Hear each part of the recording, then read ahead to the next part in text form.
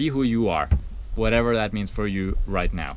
And you don't even have to figure out what it means or who you are, because you are you, and you can never be anything else. Like Dr. Seuss says, you are you.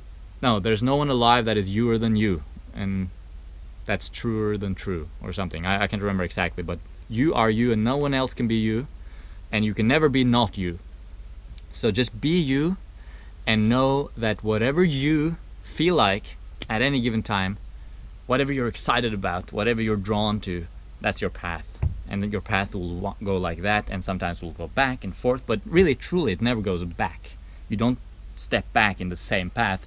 The path might take a 180 and go what seemingly looks like backwards, but you're still moving forward, right? So keep moving forward, keep being who you are. Embrace, I wanted to say the future, but it's not even the future, it's the present. Embrace what is, and just breathe in, breathe out, and don't give a shit about anything else. Just be who you are and do your thing. That's when life gets awesome, that's when life gets inspiring, that's when life gets full of power, when you are you.